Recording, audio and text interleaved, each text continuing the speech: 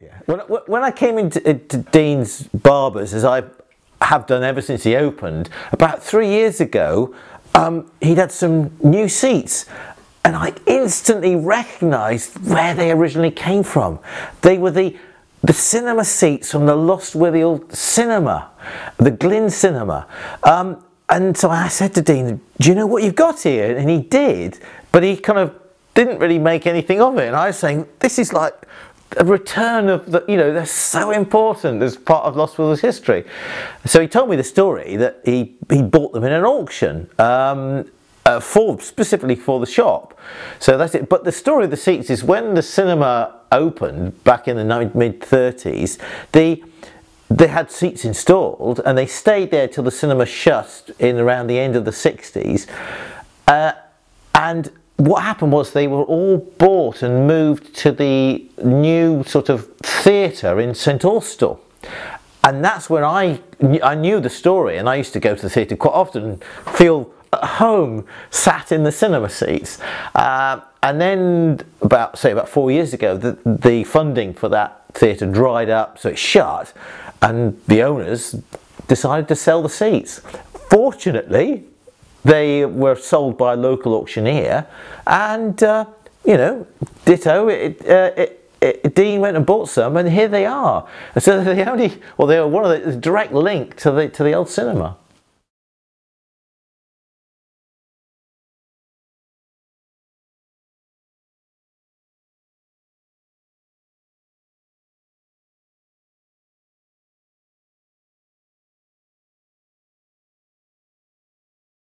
So they're ever so comfy as cinema seats, and here is the original backing. Obviously one of these or two of these has been reupholstered, so these are, you know, the genuine article.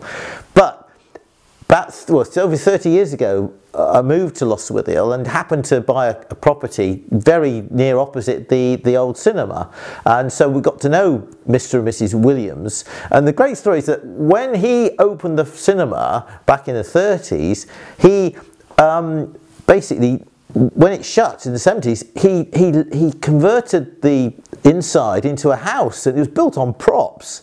So, and his front door was where the cinema entrance was. So that's what he did, and he lived in there, and his wife sadly passed away probably in the late 1980s, and he continued to live on his own. But he was a grumpy old so-and-so, and he was always perennially sweeping the pavements outside, because if the rainwater would flood into the inside of the building at times. So that's what he did. But he sadly passed away in the late 1990s, I seem to recall, and then the contents were emptied out, and it was put on the market at £30,000. And there was a chance for a group organised, including myself, to buy that, and the owner held that price for a year while we tried to raise the money. But it was before the lottery, so, and there wasn't the money, there was nowhere to apply for funding. Today it's very different. So sadly, we couldn't raise the money. We got about £1,500, that's all we could do, and so it was then sold and developed into dwellings, really. But I went there with Sally Whiffing, who was a curator of the museum, and the object principally was to go into the roof space and see if there were any posters or anything up there.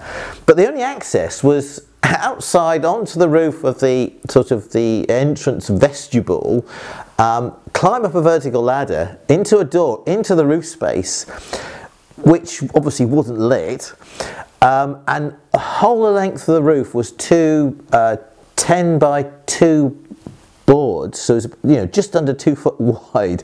You walked carefully along the whole length of the inside of the roof, and we did find a couple of posters and a few bits and bobs there. But then you took a right turning when you got to the end, and you came to another door with another vertical ladder, which led to Mr. Williams' secret room. And it was incredible inside. There was a wonderful warm atmosphere, and it had skylights on it, so the light poured in, and the whole of it was covered in pine wood. So it had this wonderful feeling, and he had his shelves and all his knickknacks, and that's where he used to spend most of his time. It was his thinking room, all demolished and gone very sadly, but it was really interesting to get access to it and then help Sally with a few of the artifacts which ended up in the museum.